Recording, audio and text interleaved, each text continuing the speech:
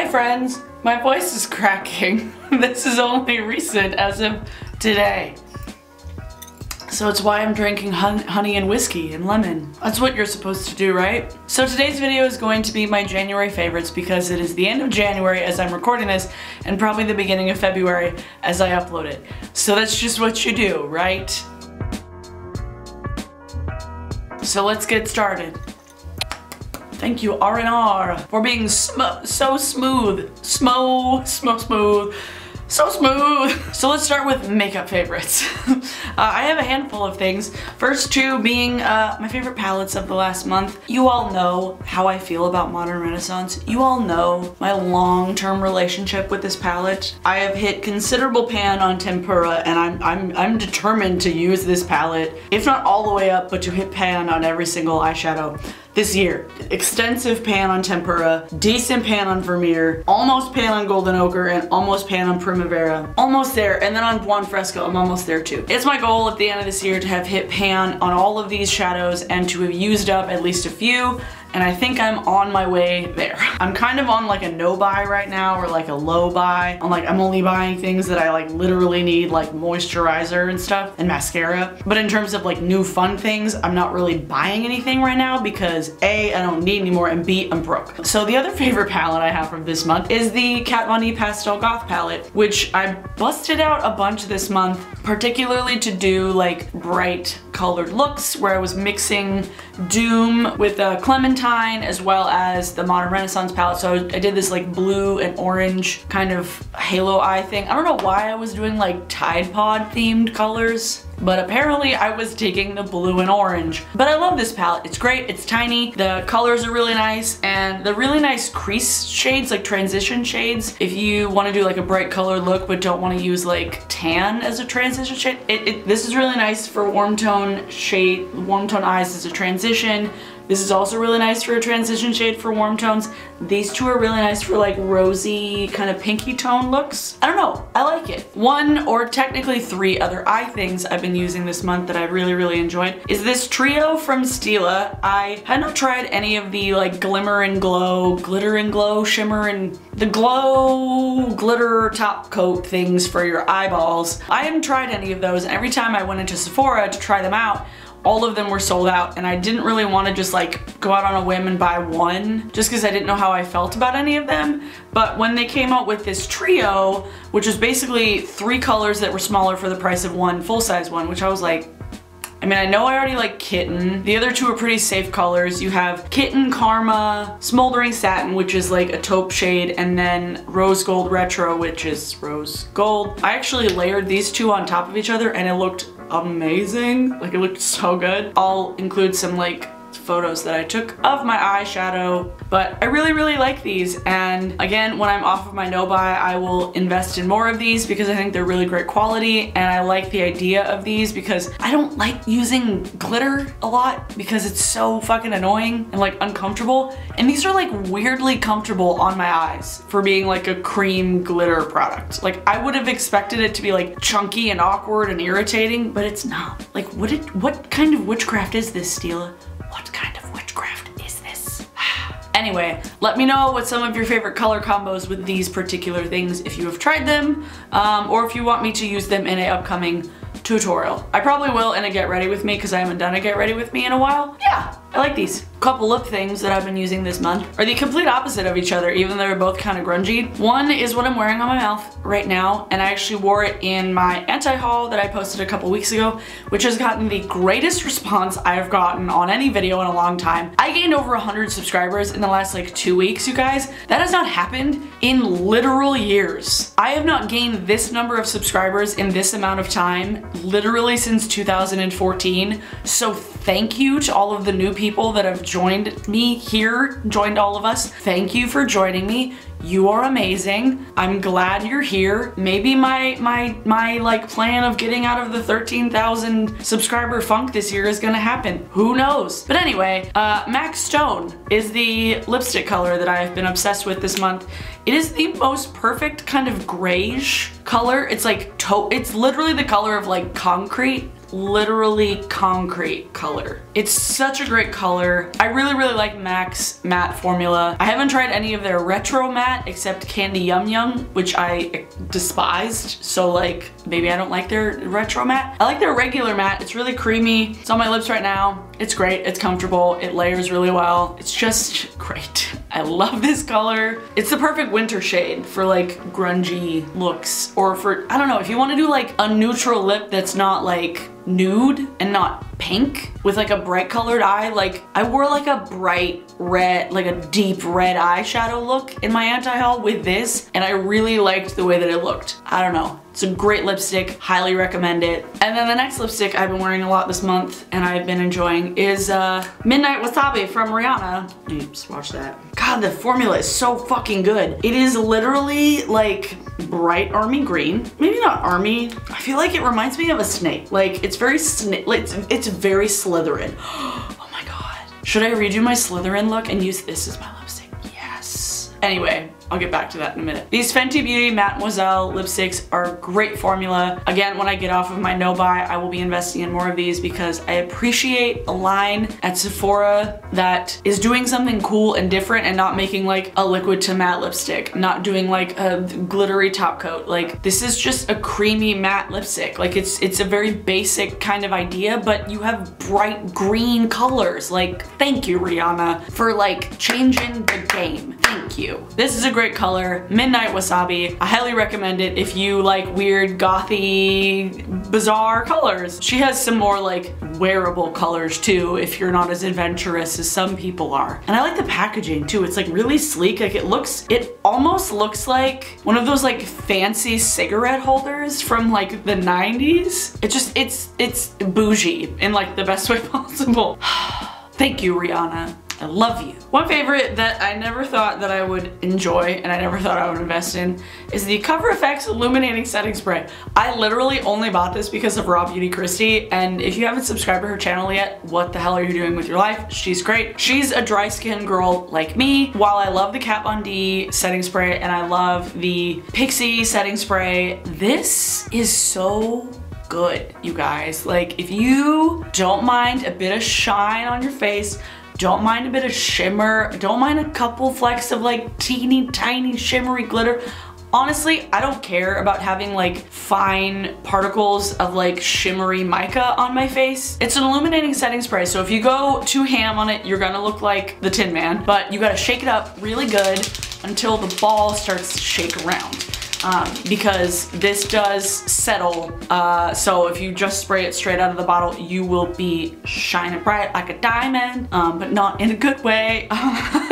So highly recommend this, but make sure to use it the way it's supposed to be used. Shake it up vigorously like a salt shaker, like a Polaroid picture, okay? And then the last makeup favorite is something that I forgot that I actually had. I was going through like a nostalgia fest watching old makeup tutorials from my old YouTube channel. By the way, if you want to watch some of my old videos, they're really cringy. I might actually do like a reacting to and roasting my old makeup tutorials because they were so bad, like so bad. But honestly, now that I have discovered this green lipstick, I might redo my Harry Potter look tutorials because this would be perfect for Slytherin, because like honestly, like how Salazar is this? This is Salazar in a lipstick. Come on. As I was going through old videos, I found an old video, an old favorites video actually. It was an old January favorites video. That's weird. From 6 years ago, 2012. I had a pixie cut. Check it, seriously. And my friend Lena and I did a swap of a bunch of stuff. She sent me stuff from the UK, I sent her stuff from the US, and this was something that she sent me, one of the Barry M nail polishes. This is a polish that I was obsessed with when I first got it, and then it just kind of like fell by the wayside. And I started putting this on my lipstick,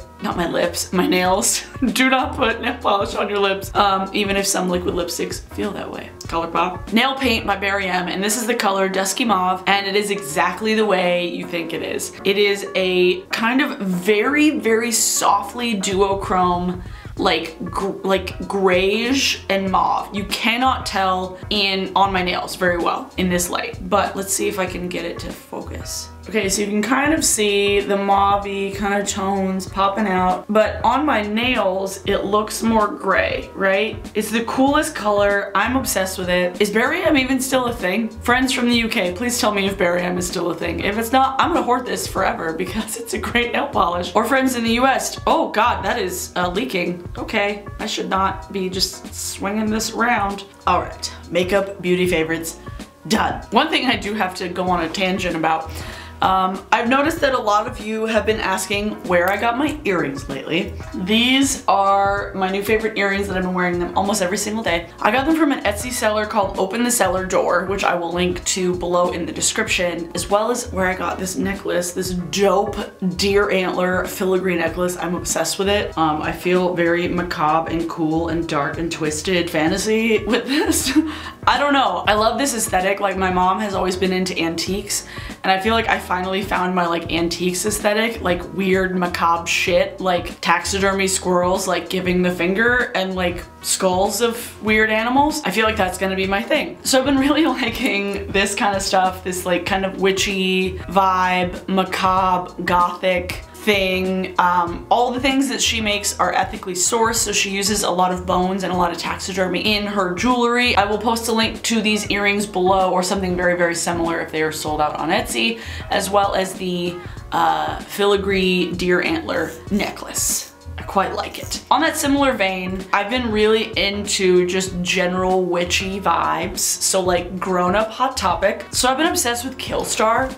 If you have not kind of opened your brain to Killstar.com, I highly recommend you do. Pretty much everything on that website is black. I particularly have been like obsessed with this wallet that I've been needing a new wallet for a long time, and I saw this one on Killstar and I was like, I need this in my life. Not only does it zip all the way around, so it's great, like just, I can put my phone in here. It's vegan leather, so it's not crazy expensive, but it's really great quality and it's just great. It's got these cool little like side edges that I can use to like hit people or gouge eyes out if somebody like tries to come at me on the street, and also like scare people away if I want to, because I can be like, I hex you into the next dimension. Ha! It's a great kind of statement piece just in terms of just like a wallet, and it's big enough to carry as a clutch, so if I wanted to put my phone in it, if I wanted to put like my car keys, that's really all I would need, and I would just carry this around being like, oh yeah, this cool like little mini wallet clutch. I really, really like this. I bought a couple other pieces from Killstar, which I will post links to below, and any like pictures that I might have taken on Instagram of them. But I love the aesthetic. I wish I had more money that I could just like buy everything. But it's basically like kids from Hot Topic grew up and like got more, I don't know, it's like, it's grown up Hot Topic. Like, it's literally, if you've kind of always been intrigued by the aesthetic of Hot Topic but have always felt ashamed in shopping at Hot Topic for some stupid reason, check out Killstar. Yeah!